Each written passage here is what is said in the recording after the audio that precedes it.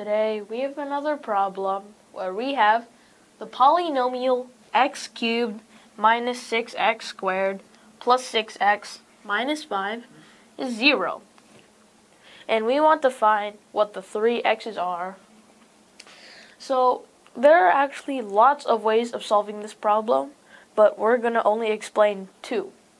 The first one involves Ruffini's rule. It states that this polynomial, or it's just like basically any polynomial. In fact, it can be broken up into x plus a times x squared plus or minus something. So we need to find the roots, or our first goal is to find a. One way to find the roots is by dividing the first coefficient, or the last coefficient, by the first coefficient. So positive or negative 5 divided by positive or negative 1, since the coefficient of x cubed is 1. This is positive or negative 5. So now we assume that positive 5 works, and to prove that, we plug it into the original equation. So 5 cubed minus 6 times 5 squared plus 6 times 5 minus 5 is equal to 0. Now we just solve this. So 125 minus 150 plus 30 minus 5 is indeed 0. So we know that x1 is equal to 5. Since we proved that, we don't need to find what the negative thing is, since we already have a correct answer. Now we use Ruffini's rule. Well, first we can write this out. So the original equation, since we proved that a is 5, it is now x minus 5 times x squared plus, I don't know. But that's a quadratic equation or formula, and we need to find that. One way of doing that is by using Ruffini's formula.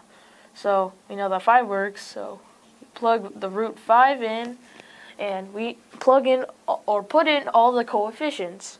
The first coefficient is, well, x cubed. It's just 1, since it's 1 times x cubed. Our second coefficient is negative 6 from the negative 6x squared. And then our third coefficient is positive 6. And our last is negative 5. Our first step, bring the 1 down. 1 times 5 is 5 minus 6, negative 1. Our negative 1 times 5, negative 5, plus 6 is positive 1. Positive 1 times 5 is 5. And 5 minus 5 is 0. So that's also proof for 5 being a root. But we now have our quadratic equation. So this part is just x squared minus x plus 1. So we have the first part and the last part. So this is now x minus 5 times x squared minus x plus 1 is 0. So we already have x1. But so when this is equal to 0, we solve for that. So x squared minus x plus 1, 0. Now we use the quadratic equation to solve.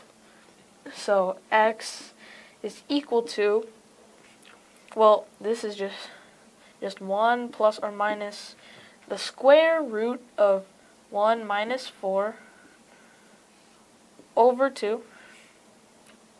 So x is equal to 1 plus or minus, well, it's a negative coefficient, negative 3. Since it wants us to find all the answers, imaginary or complex, well, we can still reduce this into x is equal to 1 plus or minus, well, this is just 3 times I squared. Since we use the imaginary number I, since I squared is equal to negative 1. Since there's a square, we can take it out. Plus or minus I times square root of 3 over 2. So we can just state our three answers of x. the second method is much more simple. We use the cross-multiplying method. So let's do that. So x cubed minus 6x squared plus, well, this is a minus 5. We actually make it 5x plus x minus 5. Well, oh, sorry, no parentheses about that, but equals 0. The main reason we did that is because we broke it up because there was a 5, and we can make this eventually into a square, which has the factor x minus 5. Now we can factor out the x here into the point where we don't want to. So when we take out the x, you get x squared minus 6x plus just plus 5 plus x minus 5 is equal to 0. We see that this here is indeed, well, we can use cross multiplying. So this is x times, I'll just use brackets in here, x times x minus 1 times x minus 5 plus x minus 5 equals 0. We now see that we can factor out a factor of x minus 5. So we do that. So x minus 5 times x minus 1, well, this is just plus 1, is equal to 0. We have two cases. Our first case, x minus 5 is equal to 0. X is 5. That seems to check out. Now our second case is where this is where when you multiply this out, this is x squared minus x. So our second case is where x squared minus x plus 1 is equal to 0, in which we use the quadratic equation to solve. X is equal to 1 plus or minus the square root of 1 minus 4 over 2. X is equal to 1 plus or minus the square root of negative 3 over 2. Now you might be saying, well, hey, this doesn't work because it's a negative, but we have to find all the real or complex solutions. So we use the imaginary number I, in which I squared is equal to negative 1.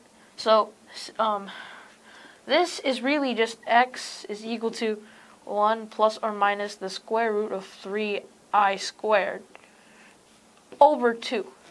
We see that there's a square, we can take it out. So x is equal to 1 plus or minus the square root of I times the square root of 3 over 2. So we have three answers. The first one, where x is 5. The second one, where x is equal to 1 plus I times the square root of 3 over 2. And our third one, where x is equal to 1 minus I times the square root of 3 over 2. So we now have our three answers.